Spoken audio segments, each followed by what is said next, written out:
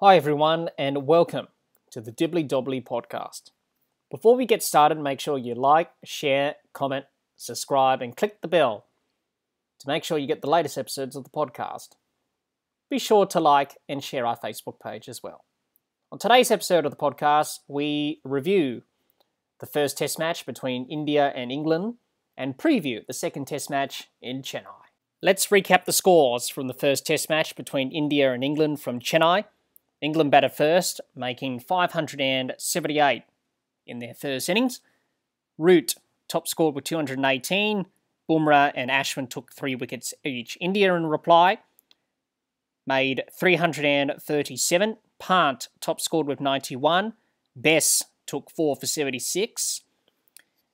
England, in their second innings, all out for 178. Joe Root top scoring once again with 40. Ashwin taking 6 for 61. India was set 420 to win.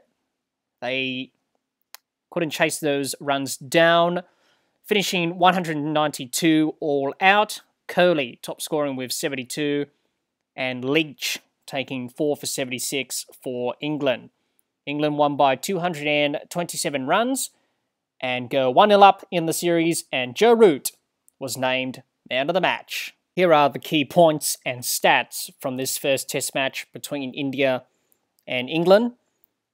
This is India's first loss in a test match at home since 2017. That was against Australia in Pune. They lost that test by 333 runs. England have now won 6 games away from home in test matches. This is their best winning streak in test matches away from home since 1914. Joe Root became the first player to score 200 in their 100th test match, and it's also the highest score from any players to score 100 or more in their 100th test. Virat Kohli, this is his 4th consecutive loss as captain in test matches. He lost the test match against Australia in Adelaide, where India lost by 36 runs by 8 wickets. The second test against New Zealand by 7 wickets. The first test against New Zealand by 10 wickets, and this test match against England in Chennai by 227 runs. James Anderson has the most wickets in Test cricket after turning the age of 30 with 343 wickets, beating Courtney Walsh's record of 341. Ishant Sharma became the 3rd Indian fast bowler to take 300 Test wickets for India. He does that with Kapil Dev and Sahir Khan, the other 2 Indian bowlers to achieve that feat. Joe Root has equalled Michael Vaughan's record for the most wins as England captain with 26 with this victory in Chennai. So those are all the key points and stats from this test match between India and England. Let's have a look at the team's performances during this first test match. Let's start with India and their batsmen. Rohit Sharma, 6-12. Gill, 29-50. Pujara, 73-15. Kohli, 11-72. Rahane, 1-0. Pant, 91-11. And Sundar, 85 not out and 0. That's how the Indian batsmen performed in this test match. Let's have a look at the bowlers and see how they performed in this test match. Sundar took no wickets for the match. Ashwin took 9 wickets. Nadeem took 4 wickets for the match. Ishant Sharma took 3 wickets. And Bumrah took 4 wickets for the match. That's how the Indian bowlers performed in this test match. Let's have a look at England's performance in this test match, and we'll start with their batsmen. Burns, 33-0. Sibley, 87-16. Lawrence, 0-18. Root, 218-40. Stokes, 82-7. Pope, 34-28. Butler, 30-24. That's how the England batsmen performed in this test match. Let's have a look at their bowlers. Stokes took 1 wicket for the match. Bess took 5 wickets for the match. Archer took 3 wickets for the match. Leach took 6 wickets for the match. And Anderson took 5 wickets for the match. That's how the England bowlers performed in this test match. Let's have a look at both teams' 11s heading into the second test match. Let's have a look at India's potential 11. I don't think India need to make too many changes to their team, even though they've lost by 227 runs in this first test match. I don't think they need to make too many changes. I think the only spot that's in question is Shahbaz Nadeem. He took 4 wickets in this match, but he was expensive. I think either Kuldeep Yadav or Axar Patel may replace him in the side for the second test. Depends if Axar Patel is fit or not from that knee injury. It's easy to overreact when you lose badly like India did, but you want to change as little as you can. And I think they will do that for this second test match. So the likely 11 could be Rohit Sharma, Gill, Pujara, Kohli, Rahane, Pant, Sundar, Ashwin, Kuldeep Yadav or Axar Patel, Ishant Sharma and Jasprit Bumrah. Let's have a look at England's potential 11 for the second test. Now, what we do know is that Jofra Archer has been ruled out of the second test due to an elbow injury that he picked up during the first test, and Josh Buttler is going home. So England will have to make 2 changes to their 11 from the first test. Stuart Broad is the obvious replacement for Jofra Archer, and Ben Foakes being the backup wicketkeeper to replace Buttler. Now, there was some talk about Anderson being rested for the second test, but now with the injury to Archer, Anderson has to play. We know England are adopting this rotation policy to keep their players fresh, and we understand that given the times we are in. But I think you need to play your best 11, which Anderson is a part of, and his partnership with Stuart Broad, which is England's greatest ever partnership in test matches, are definitely in your best 11, and will help England in winning this second test match and going 2-0 up in the series. Then you can consider resting Anderson after this test, but England should be thinking about picking their best 11. So the likely 11 could be Burns, Sibley, Lawrence, Root, Stokes, Pope, Foakes, Bess, Broad, Leach, and Anderson. I think both teams may go into the second test match with those 11s, but we shall see. What are the key points India need to do in order to bounce back and level the series at 1-1? In this test match, their body language was poor. We didn't see the fight, mental toughness and character and resilience as we saw in the Australia series. They didn't show up to play and look flat compared to England, I should say, who were ready to play and prepared to fight it out in this test match. They had a real opportunity to draw this test match, India, but they didn't show that fight, character, resilience and mental toughness as we saw when they batted out for the draw in Sydney. But batting last in these conditions are going to be tough when the ball is turning, spinning, reverse swing and uneven bounce. It's always going to be difficult. Batsmen got starts but didn't convert them into big scores like Joe Root did.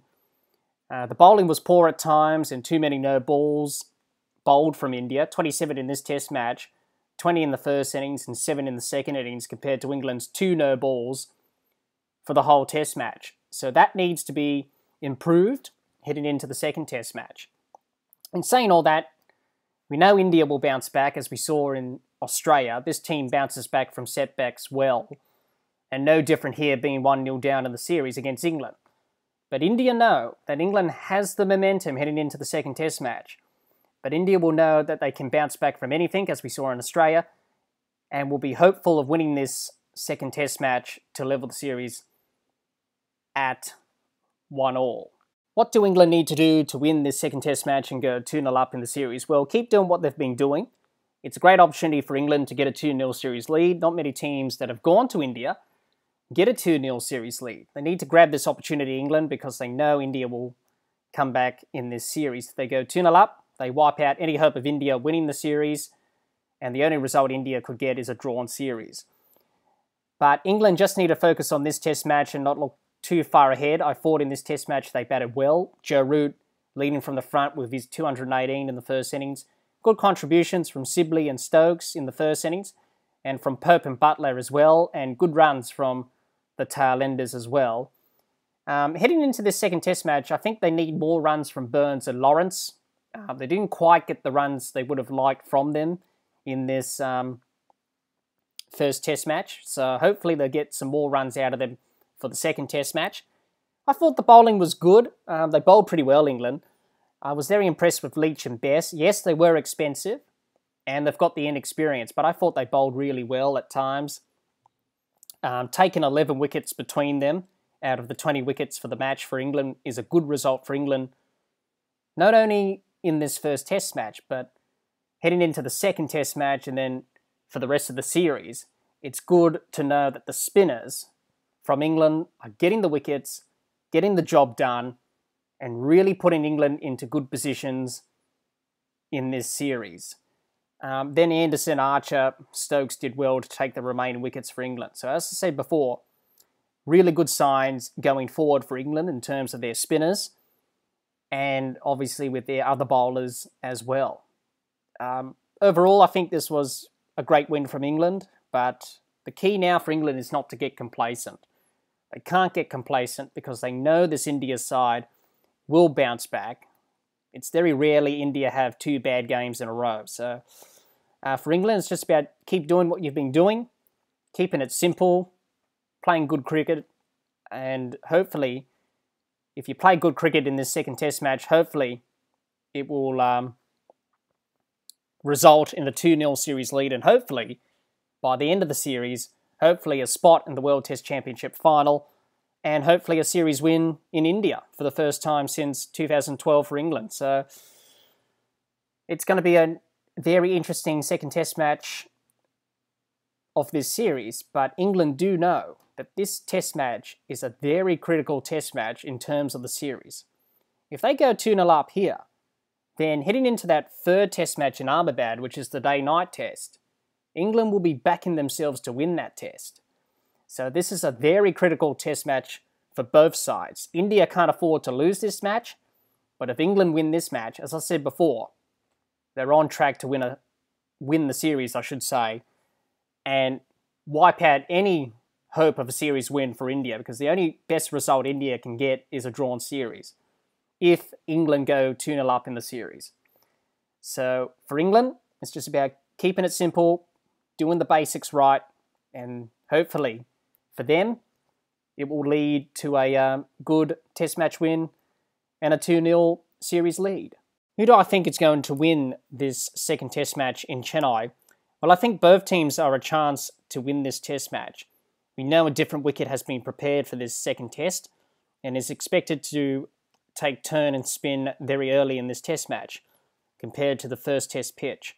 So once again, the toss will be critical, and whoever wins it will have a big advantage in these conditions. But at the end of the day, you have to do one or the other first, whether it's batting first or batting last. India will be under pressure heading into this test match, being 1-0 down, and England will be determined to get a 2-0 series lead.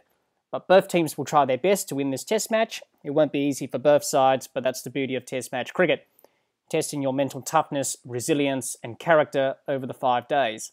Let's hope we get a good test match, and may the best team win. Well, that's the end of the innings, the close of play for this episode of the podcast. Be sure to subscribe and click the bell to get the latest episodes of the podcast, and like and share our Facebook page. Until next time, keep safe and bye for now.